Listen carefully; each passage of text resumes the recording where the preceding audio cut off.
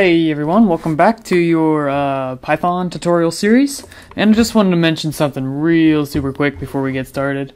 I keep having this stupid box come up, which is like super annoying, which I just want to let you guys know because it showed up in the last video. I'm not counterfeiting, I'm not using counterfeit software. I'm just way too lazy to put in the product key. I know that's like horrible, but literally this thing has been bugging me for like months now. And same with those stupid Java updates. Come on, they bug me like every single 5 minutes. I don't want to update it. Gosh. Alright, well anyways, this video we'll be talking about strings.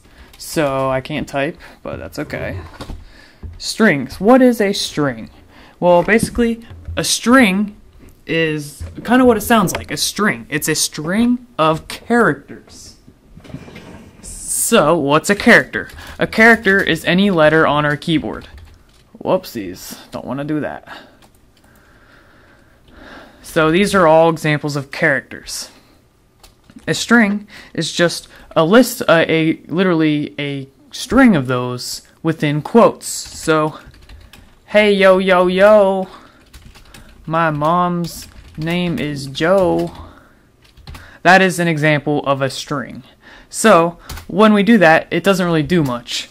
So what's the purpose? Well, these are usually assigned to variables or printed back to the screen. So we could say mom, we can make that a variable, and we could assign it, hey yo yo yo yo, my mom's name is Joe.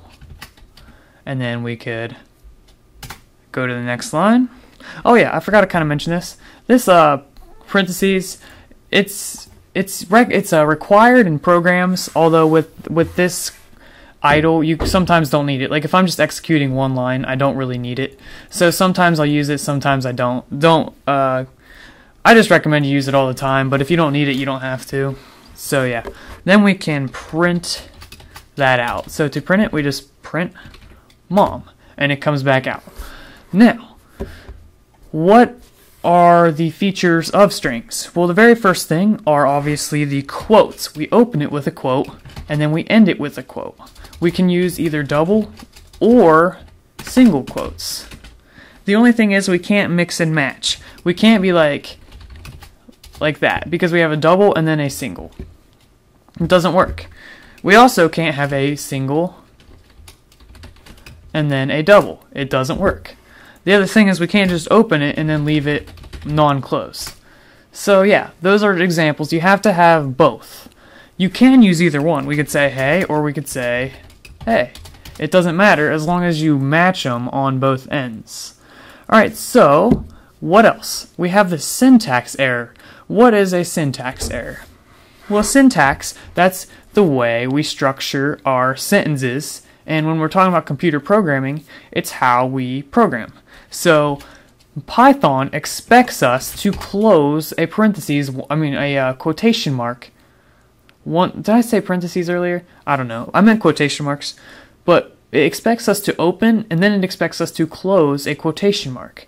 So when we open one, it's looking for the closing one. So if it doesn't get that, we get an error.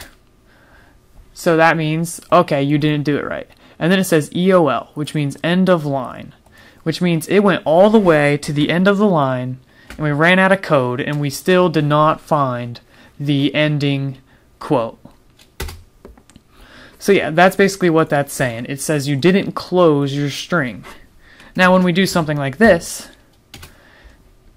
although we tried to close our string with a single quote, it did not work that way because Python saw that we opened it with a double quote.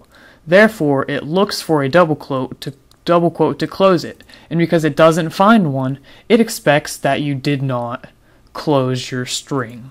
So yeah, that's the basics of strings within Python. And in the next video, we'll be talking about some more things we can do with them and more features in depth. So yeah, be sure to subscribe, and I will see you guys in the next video.